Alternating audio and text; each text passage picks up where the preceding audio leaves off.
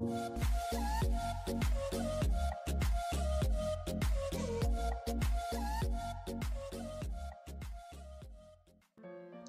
everyone, in today's video we will see how to install Python in your phone.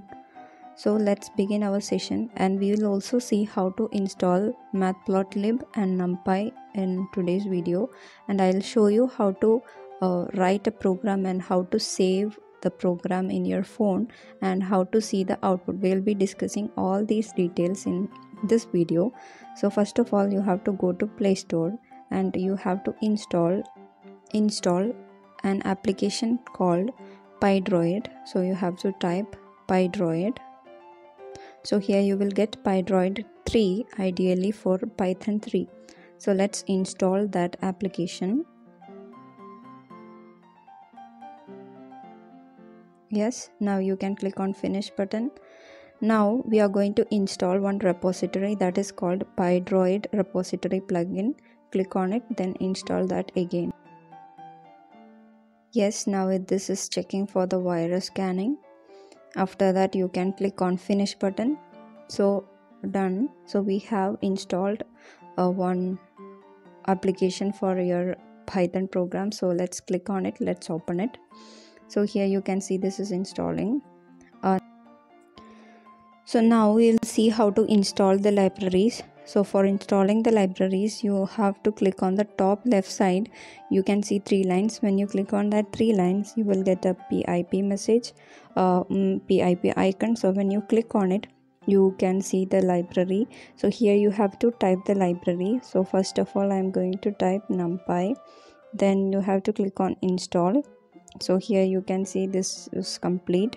Now I'm going to install our Matplotlib. Then clicking on install button. So here you can see this is also installed. Done. Okay, now we will see how to type a Python program and how to see the output. Okay, so now I'm going to type two kind of Python program. One is normal Python program, which is for getting the compound interest. Next one, I'm going to do a program with Matplotlib.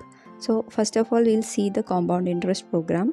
So for that, you have to click on file, then you have to take the new. So when you take the new option, you will get a new screen for typing the program. So here I'm going to type the code. Okay, so here you can see a simple program for finding out the compound interest. So after typing all the code, on the bottom right side you can see a yellow play button. So when you click on the yellow play button, you will get the output screen. So if there is any error, you will get an error message. So you have to correct the error, then you have to again click on the play button. So here I am going to type the input values.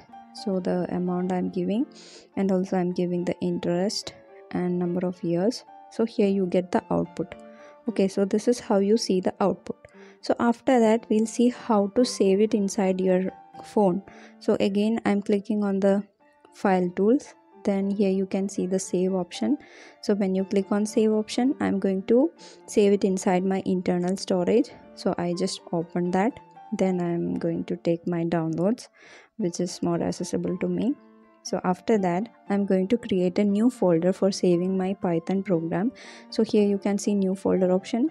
So click on it and you can give the name.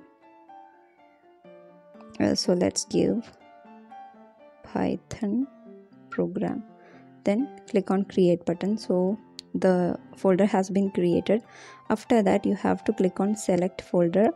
Here I'm going to type the name of my program, that is for finding compound interest.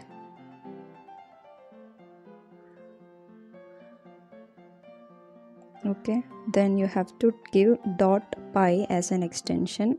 So save it. Okay, so you can see this is saved inside my phone. So now we'll see the next program, which is I'm going to use the Matplotlib library. So I'm going to type the code. So if you want to type the code, you need a new page, right? So I'm again clicking on it and taking the new file. So here I'm going to type the code. Okay, now you can see the program which I am using the numpy library as well as the matplotlib library. Okay, let's see the output. Again, I have to click on the bottom right side play button. So when I click on it, you will get output. Yeah, so this is the output, the graph kind of output you are getting. So this is a histogram. So I'm going to save it inside my Python program folder. So I'm going to click on my file, then I'm going to take save, then I'm going to take internal storage, I'm going to my downloads, and where is my downloads? Yeah, so inside my downloads I have Python program folder, so I'm going to take that one. So I'm going to click on select folder. Here I will change the name histogram. Okay, then save. Okay, so this also saved. So here you can see recently I have done two programs, that is compound interest and histogram. So this is how you save the file inside a folder. So I have a folder inside my downloads and I have two different programs. Okay, so now we will see my programs which I have been created in my file. So what I will do, I'll go to my files, then if I go to my files, I'll get a screen like this. Then here you can see the internal storage. I have saved it inside my internal storage, so I'm just opening that. Then I'll go to downloads, right? Yeah, so when I click on downloads, you can see the folders which I have been created. So I'm just taking that. Then inside that you can see three programs which I have been created: histogram, program 1 file, then program 2, like that. So when I click on histogram, you can see the details. Okay, so you can send it to your pen drive, and you can run it in your computer. You can do all the activities with it.